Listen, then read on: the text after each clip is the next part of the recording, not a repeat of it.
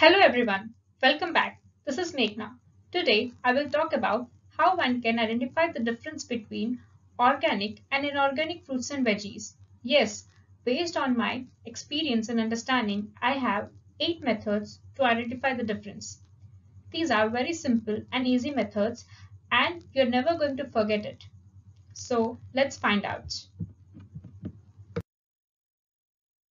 Method number 1. Appearance. Organic fruits and veggies are usually ugly looking and you won't find a perfect shape and shine usually you see in most of the fruits and veggies nowadays that sell in the supermarket. It is almost impossible to find two organic produce of the same which look alike. They are always different in shape from each other and each fruit and leaf is different. Number 2. Size. Organic fruits and veggies are usually smaller in size and you won't find huge sizes in organic fruits and veggies. Method number 3. Smell and taste. Organic fruits and veggies have more fruity smell and taste better. If you smell inorganic fruits and veggies, they are usually smellless. Number 4. Seeds. Organic fruits usually contain more seeds than inorganic ones.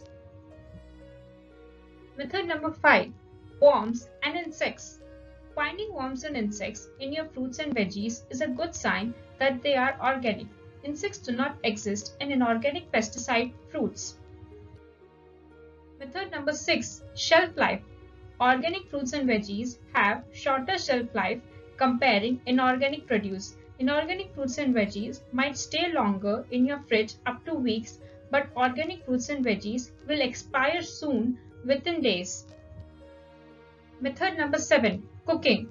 Organic fruits and veggies cook much faster than inorganic ones. Method number 8. Price. Organic fruits and veggies are usually higher in price than inorganic ones. So, these tips and methods will help you pick the real organic fruits and veggies in the supermarket and to make sure that they are actually organic.